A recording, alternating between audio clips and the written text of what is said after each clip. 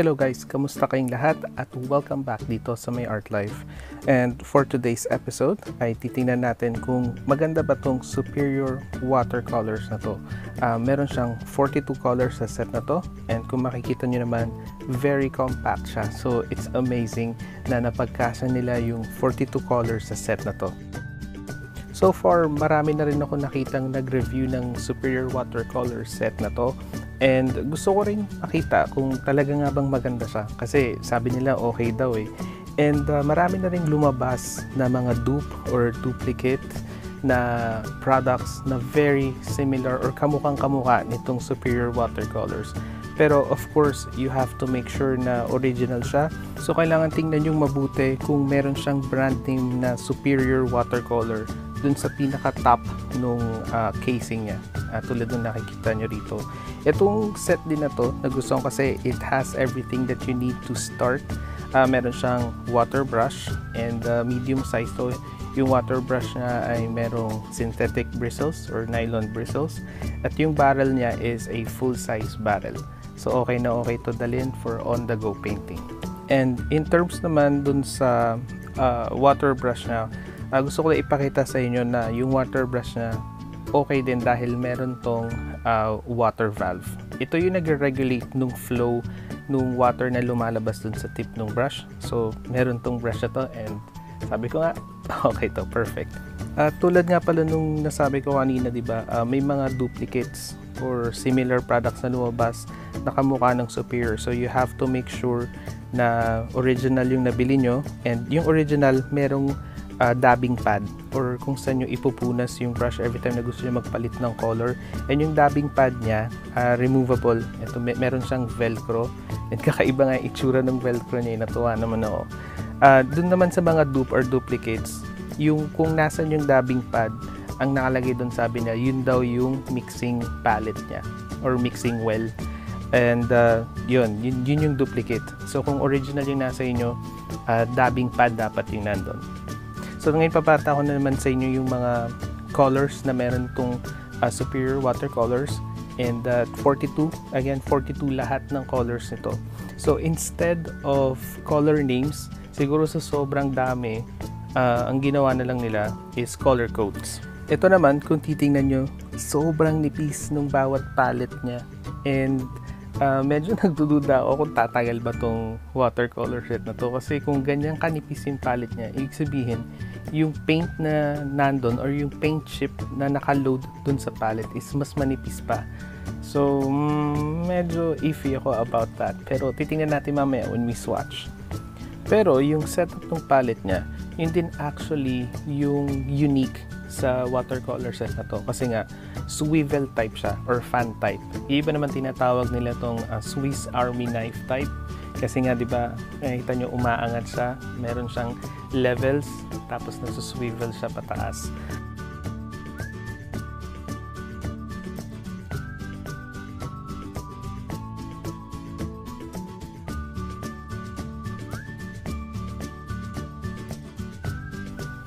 And nga pala guys, another thing or isa pa regarding dun sa mga dupes or duplicates, eto wala sila nito.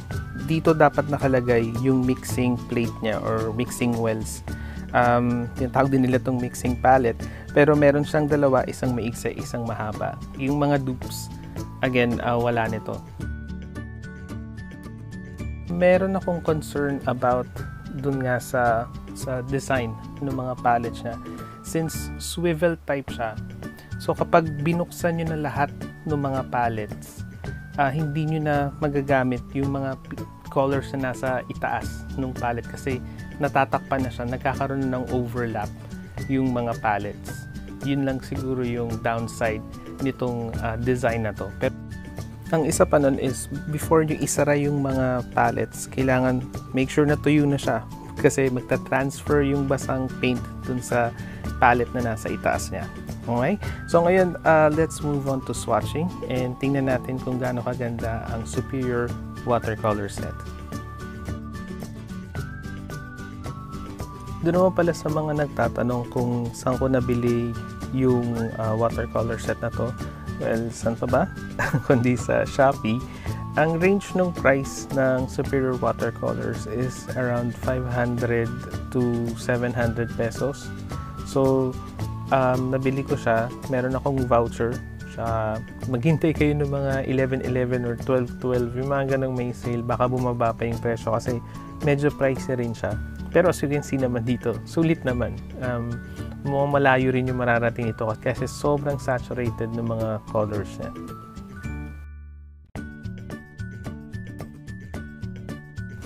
Yung storya nung Superior Watercolors na to, actually, hindi ko alam about Superior Watercolors.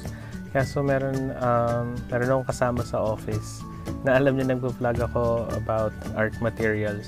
So, nung nakita niya sa Instagram, pinakita rin niya sa akin. Tapos doon ako nag-start mag-research. Tinignan ko rin sa YouTube kung ano ba kung okay nga ba talaga to. Kasi syempre medyo mahal din siya eh. So, ayokong bumili ng something tapos parang masasayang lang. Since nabili ko siya ng, I think about 530 pesos. Sale pa yun nun sa Shopee. And, ewan ko lang ngayon pero check nyo. Siguro nasa around 600 to 700 pesos.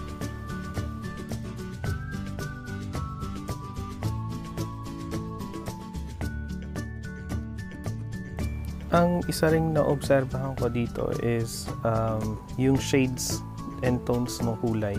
Like nitong reds, although pag tinignan mo siyang mabuti, magkakaiba naman sila. May cool tone, may warm tones, pero masyado kasi magkakalapit yung mga kulay nila or yung tones nila. So, parang magkakapareho din.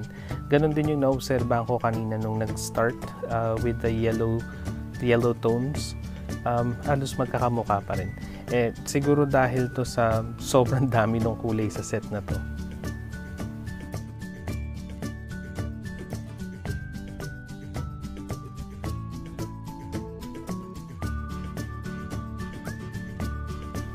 Okay, so far, ang isa ko pang napansin dito is yung kulay niya is sobrang saturated. Kung maobserbahan nyo naman, konti lang yung ginagamit kong paint, as in yung very tip lang nung brush yung ginagamit ko. Pero pagka pinaint ko na siya, grabe yung vibrancy, yung saturation. Sulit na sulit talaga tong watercolor set na to. Pero kanina di ba nagdududa ako kasi parang ang nipis eh. So, sobrang nipis nung paint chips niya.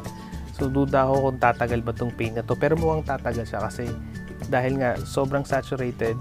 So konti lang yung kailangan mo tapos it goes a long way na.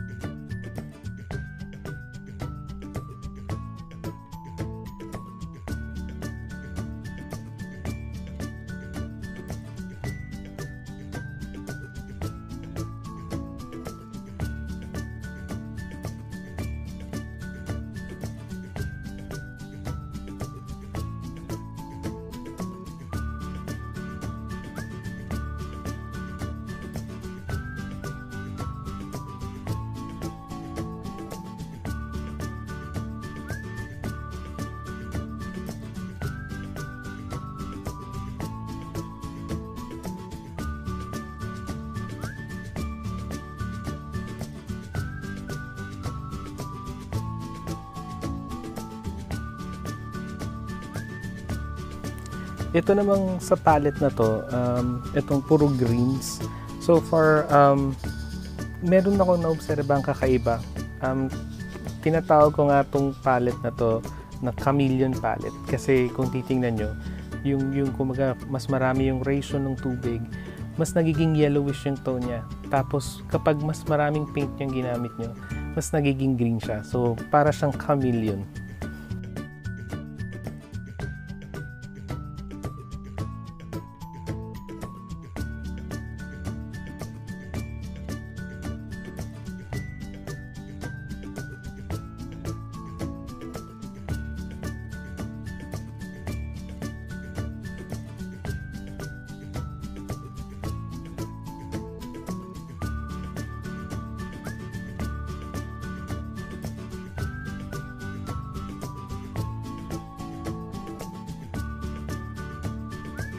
Dito naman sa palette level na to, iba din yung effect niya.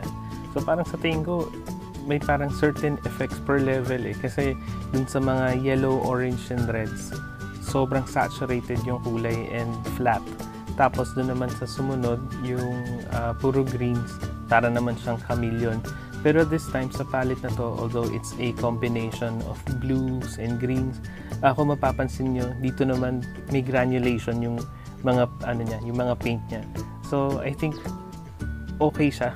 Napaka-unique nung superior watercolor set na to kasi each line ng palette niya may certain unique characteristic yung bawat paint.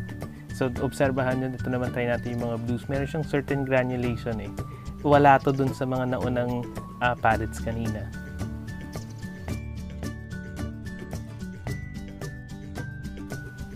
Doon naman pala sa mga nagtatanong about light fastness, para naman dun sa benefit ng mga baguhan, light fast means yung paint or yung color ng paint is hindi siya mag-fade kahit matagal na or kahit itapat mo siya sa strong light or sunlight. So kapag light fast ang isang paint, usually mahal yun sobrang mahal siya kasi natural pigments yung ginamit. Pero yung observation ko dito sa mga paints na to, dye based lang to. So most likely pag naarawan to ng matagal, mag-fade yung kulay nito. So again guys, this is not light fast. Ako sigurado ako doon kasi tsaka wala siyang rating I tried to check, nag-research din ako. So far walang rating about gaano siya ka light fast. So most likely take care of your artworks. Huwag niyo siyang itambay kung saan siya naarawan. Okay? Alright, so since medyo we are down to the last few colors, so recap tayo ulit before kayo bumili, make sure na yung binibili nyo is the original superior watercolor set. So again, tingnan nyo muna kung meron siyang brand name na superior. Tapos meron siya dapat dabbing pad. Kung saan nakalagay yung dabbing pad, hindi yun dapat yung mixing plate, yun dapat yung dabbing pad kasi yung mixing plate nandun sa pinaka ilalim na level ng mga swivel palettes. Alright. Tapos about light fast, again hindi siya light fast, so wag nyong itatapat yung mga artworks nyo kung saan naaarawan or strong lighting kasi most likely mag-fade siya. Okay? So what do you think about itong superior watercolor siya to? Sa tingin nyo ba sulit siya sa between 500 to 700 pesos? Is it worth your money? I'll leave you to answer that question. And para sa akin, sobrang okay siya since saturated, very bright and vibrant yung kulay, plus 42 colors na siya. So, okay naman na sa akin for casual painting and coloring. So, yan guys ang superior watercolors.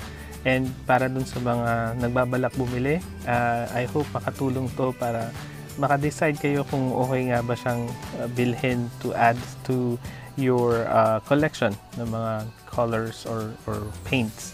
And thank you so much pala guys for hanging out with me today. Thank you for dropping by. And dun sa mga hindi pa nakasubscribe, please do consider clicking that subscribe button para lagi kayong updated dito sa My Art Life. And until next time, sama-sama tayo ulit at tingnan natin kung ano naman ng mga art materials na mare-review natin. Okay? Have a great day and you all enjoy.